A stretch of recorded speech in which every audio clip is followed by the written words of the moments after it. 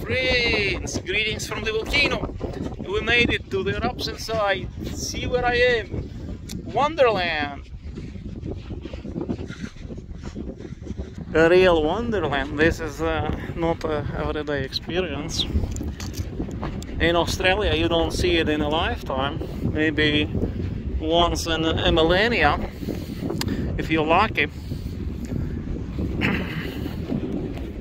But here in Iceland we see it every year. Not even more often, because it's not even yet a year. It's less than a year and we have another eruption. And every year it's even better and better. This is so far the most spectacular beginning, the most extensive fissure of all the 3 eruptions that I have seen, because this fissure with volcanoes stretches for 1 kilometer, and there are countless craters, countless volcanoes here. Try to name them. I'm sure they will find the names. Some will go extinct pretty soon, because already now we have the northern craters separated from the main fissure, or the second fissure, which is over there, about 500 meters long. And then to the north we have here another fissure. It is a fissure, it is hard to call it volcanoes, but there are at least 4 distinct craters here to the north. This is the most northern one, and then you have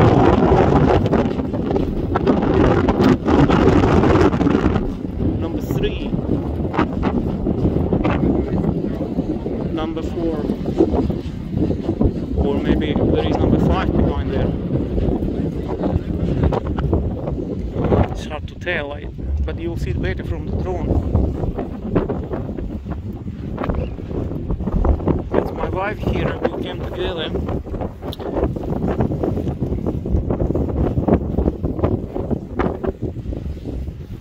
Hello, my friend.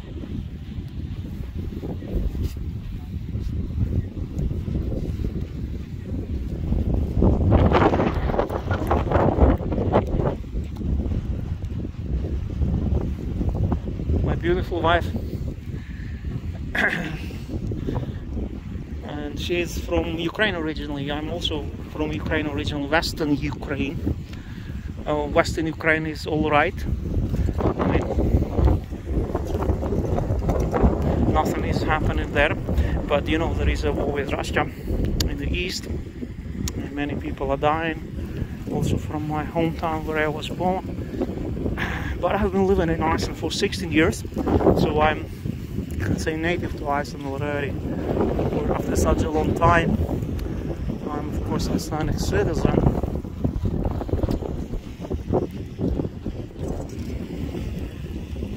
So that's a little about me.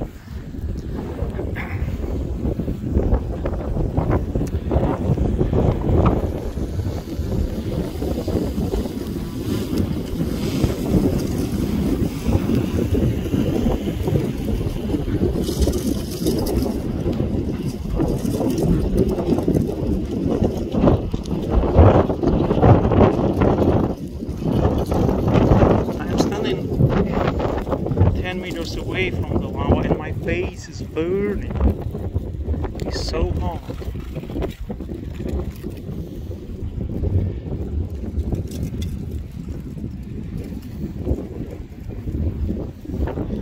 It's already 11:30 in the night.